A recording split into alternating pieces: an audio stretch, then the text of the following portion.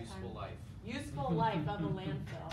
So here's Mark Spafford to introduce his team and talk about some cool stuff. Yeah, so I'll just apologize up front. I have to leave right after I give the introduction to these guys because it's always fun to just throw people under the bus and take off.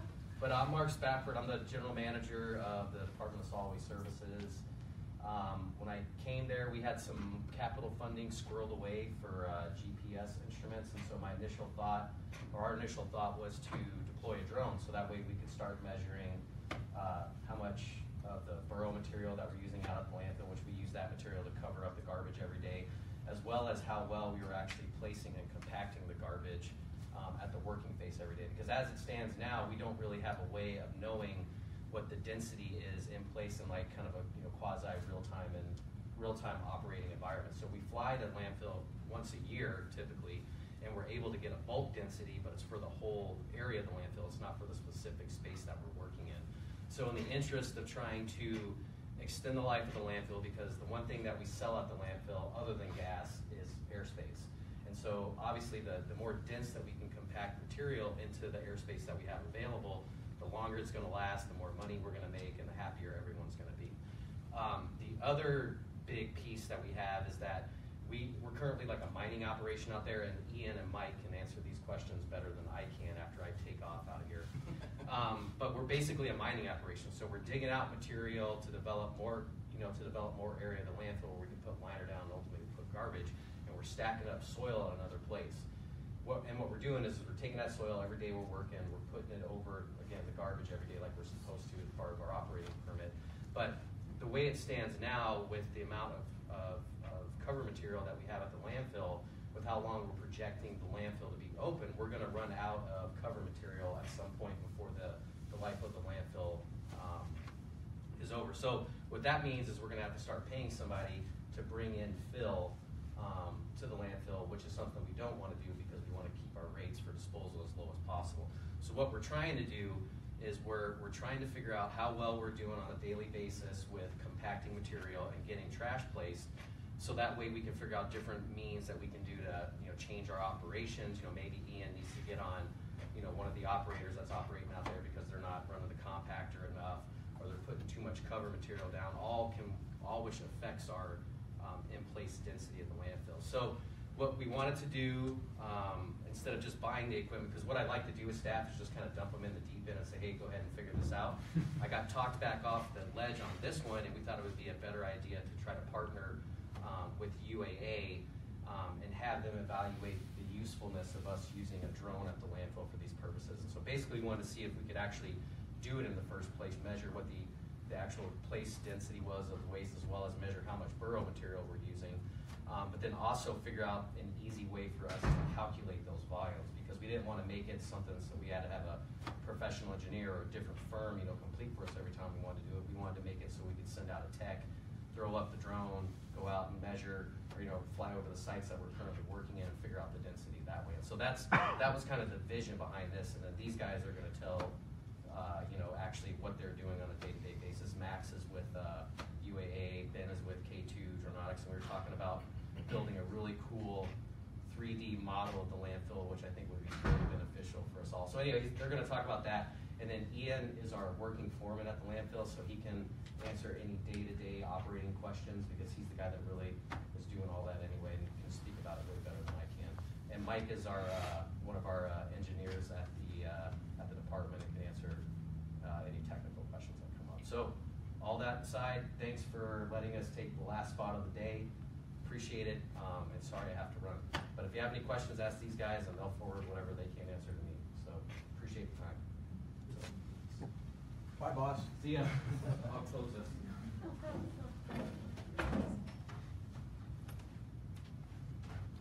Cool. You see what we got to put up with? Yeah, man. I just have really long meetings. Yes, ma'am? Would you just start off by telling us the volume of material in the landfill now? How big the landfill is? So we haven't done our side. On our side, we haven't been doing volume analysis. So maybe Max can talk about that. But we've for the last 12 weeks, we flew about 25 acres with the UAV, and that usually takes us about 30 to 45 minutes. Yeah, it is. By volume, sorry, by Go volume, for it. are you asking for like how long will it last? Not really, I was just curious how much trash is in the landfill. How much space landfill occupies? Mike, you got that Yeah, one? I think we have about 17 million cubic yards. It sounds right, Yeah. 17 cubic Yes. million yards right now. Yeah. And as far as the deposition goes, it's looking like it's roughly 12,000 cubic yards per week, roughly. So, Per week? yeah. Oh, okay. Okay. Yeah. Wow, So, thank you. It has a capacity of about 30 million, so we're about halfway. Have you identified another space? Not yet, that's actually currently in the works. There's been several ideas pitched. We occupy a unique piece of land in between the Cluton Navy Corporation and the military. Some of the other pieces of land that we've identified as possibilities are all military land, and so the red tape, let's say, is extensive, and it's a long ways out there before we're going to be done with this. So nothing's on fire yet to make something happen this week. You know. You burn anything right now, speaking of being on fire? Not intentionally, apart from landfill gas. Cool. Any other questions at the outset? Okay, cool. My name is Ben Kelly. I own K2 Aeronautics. I'm partnered 50-50 with my brother. We're both mechanical engineers and pilots, lifelong Alaskans. And we're kind of working in the UAV space, not doing cinematography or anything of that nature, but trying to fly custom sensors, trying to do analytics over areas faster, safer, cheaper. And Max? Hi, yeah. I am a researcher with the University of Alaska Anchorage. I just graduated with my master's in civil engineering, and I'm just trying to find my legs in the workforce right now. And I'm super stoked to be working with Ben and Nick to try and find the volume difference in the landfill. Cool, yeah, so let's just jump in. So the whole concept with this project, as Mark kind of alluded to, is where we exist, we do a lot of training, a lot of consulting, helping people select their technology if they want to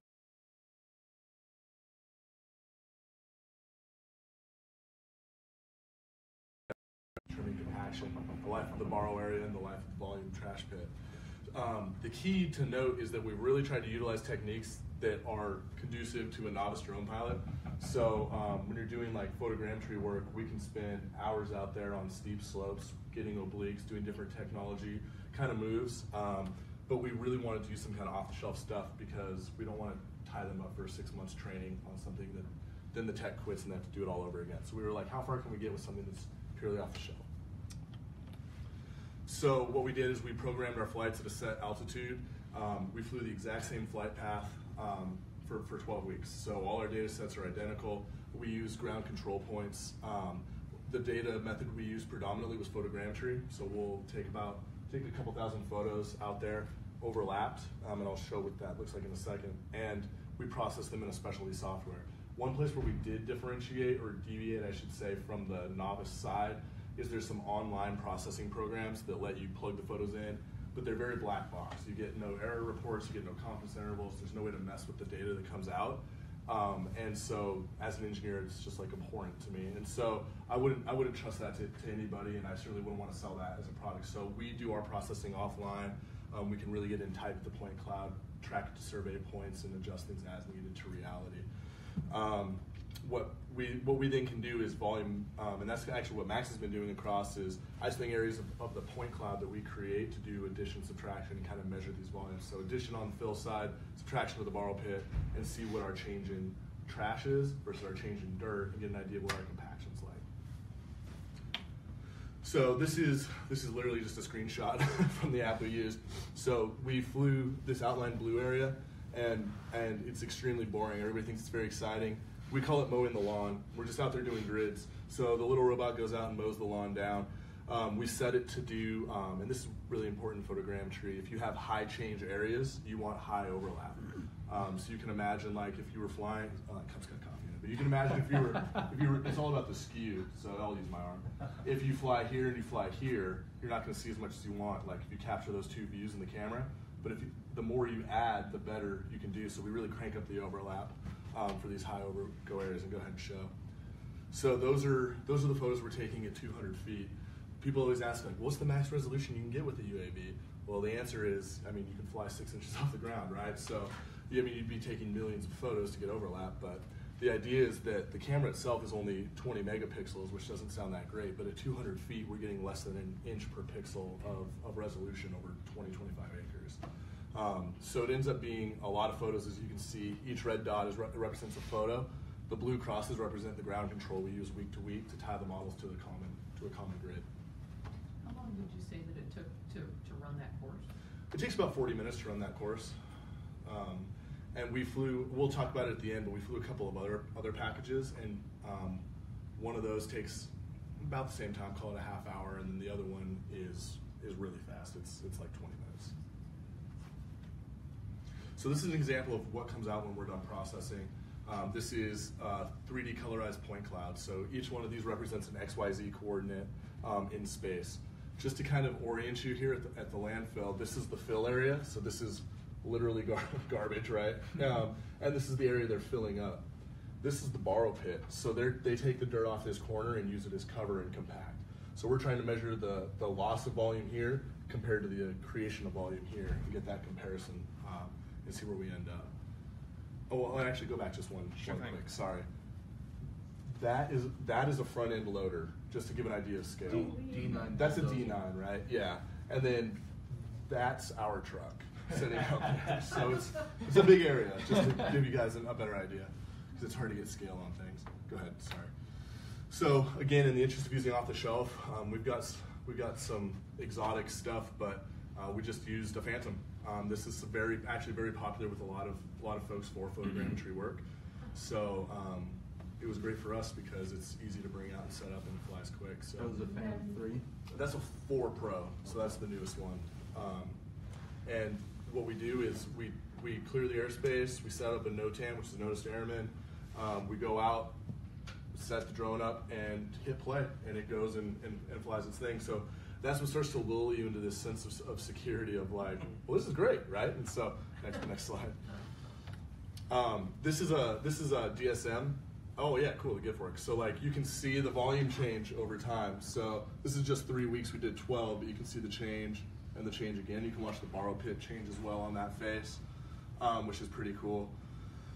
Blue obviously lowest, or red obviously highest. So you can see the walls and see everything change over time. We obviously lay that in. We use Global Mapper for a lot of our processing and contour creation. Yes, ma'am? How do you deal with drift caused by wind? The UAV is actually really strong, and we don't actually care if it deviates from path.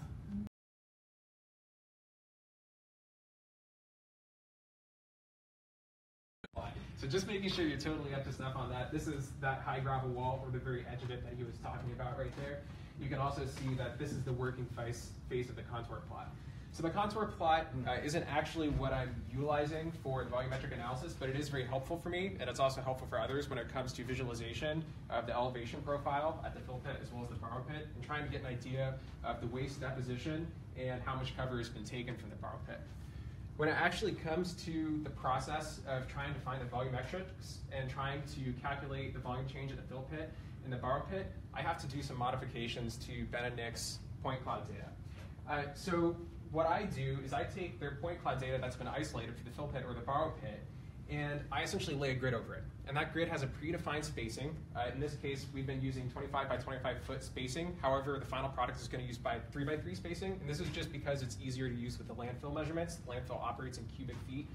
So it's much easier if we go ahead, or cubic yards, excuse me. So it's much easier if we have this 3 by 3 spacing for the grids and the grid cells.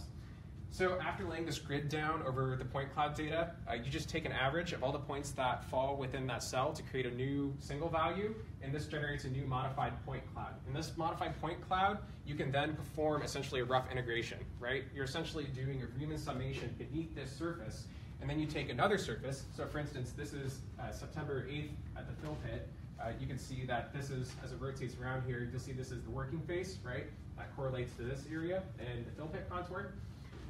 But what we can do is we can take the September 8th fill pit point cloud layer as well as the September 15th, for instance, and find the volume difference in between them just by looking at the difference between these rough integrations that we're performing.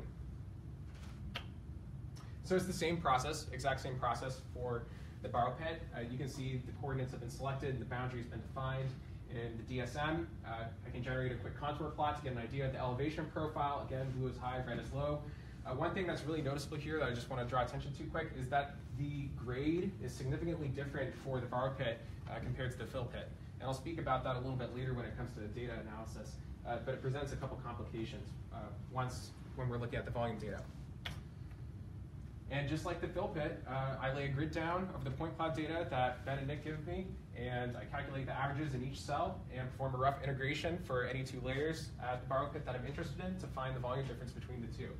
And you can see this lower shelf, which is the working face of the borrow pit that they're taking the cover from and depositing over the fill pit, and it matches nicely over with the contour plot from September 8th. I circled it here. And instead of showing you guys a point cloud of the volume difference, I'm just going to show you guys a contour plot of the resultant point cloud because it's going to be pretty difficult to see a 3D model of point clouds and understand what volume change is going on there. So this is what it looks like at the fill pit between August 24th and September 8th when we look at the volume difference. You can see that this surface or the elevation has changed in the working face by as much as 15 to 17.5 feet or 12.5 to 15 feet roughly in some spots. Just like with that layer, we can perform the same for the September 8th, September 15th data. Again, I've circled the volume change here or the change in elevation profile to make it easier to see. And one thing that you're going to notice when we look at the volume difference between these two layers is that it seems like the deposition has been reduced between these two flights. There's actually a really easy explanation for that. It's because August 24th was kind of our initial test flight. We actually weren't really planning on flying initially that day, right? So we didn't actually really start data collection proper until September 8th. So there were 2 weeks between August 24th and September 8th. And if you look at the numbers, the amount of volume deposited here between September 8th and September 15th is roughly half of that between August 24th and September 8th. So that's the only reason for that change in deposition there. Similarly, the same process can be done for the 15th through the 23rd. And we get a result that looks highly similar to the previous week as far as the amount of deposition goes. So one thing that's worth noting here, which is really cool, is that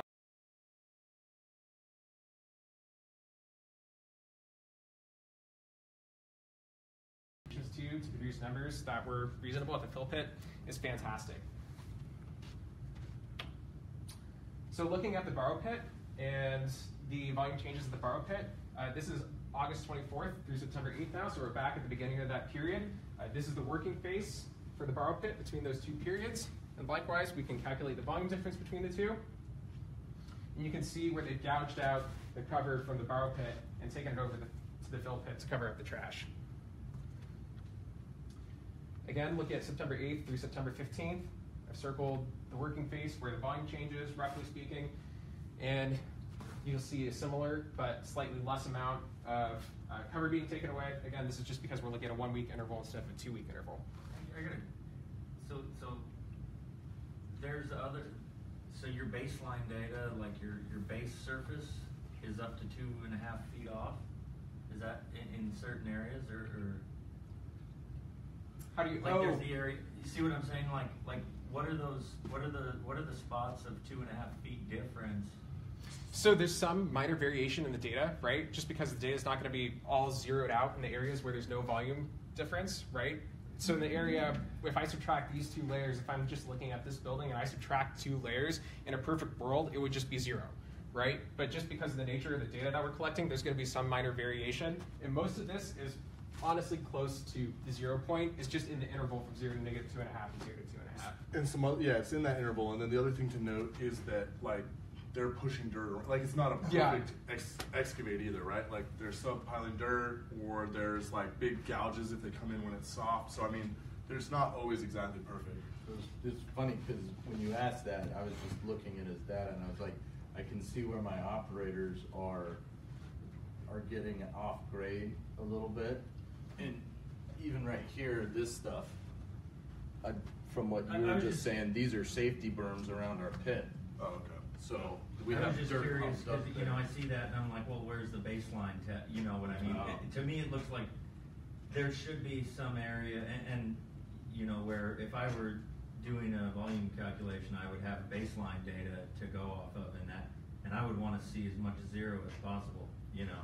Right, but again, They're not showing, you guys aren't showing any of your I'm just benchmarks. curious. No. I see it and I'm like, oh, that. But even looking at areas where there isn't any volume change or where there's no work going on, you're still going to see a little bit of fluctuation. Like, I haven't ever seen perfect volume change data at this point yet. Well, and also like, it's what are you willing to pay for? Like, if they want to go out and fly with the tech for 40 minutes, which is what this study's based on, then No, I'm just curious. Yeah. No, I know, and I'm just Yeah. trying to answer. Like, it's like any measurement you take in real life, right? Like, you can have some datum that's perfect, but there's no real life perfect measurement. I mean, even just the ground subsiding or changing, or you know, as it freezes and hardens or softens, it's always going to be different. So I'm just trying to answer your question. I'm not being defensive about it. Just trying to explain like what's going on here. So. But on the note of data, I did actually want to talk about difficulties with the data analysis for the borrow pit in particular. So I mentioned earlier that there's a larger grade, a steeper grade at the borrow pit than at the fill pit. This can cause some issues when it comes to data collection. So there's the main area of volume change, and there is what appears to be a spire that's about 15 feet tall, sticking out on the main working face of the borrow pit. So unless you guys are having some fun out at the borrow pit, I highly doubt that's actually there. It's most likely an artifact in the data. Unless somehow you measured the loader, because Right. the loader's about 15 feet Right, tall. and that's our other question too. It could just be a loader. So in either case, though, you have to correct for it, right? So you can see the spire here in the volume difference, or the loader. It may be a loader. It may be anomalous data. And if we correct for it, it's a simple matter of just isolating the bounds of the area that I'm interested in, and editing those points out. And this is just to help you guys see the difference between the two, as well as how much of a difference it makes to edit out that anomalous data when it comes to calculating the borrow pit volume difference. Without editing that, I would actually end up with a positive volume difference overall in this layer than a negative volume difference, just because it's so high off the ground. Can I make a note about that? Yeah, totally. And that's what I was saying about the change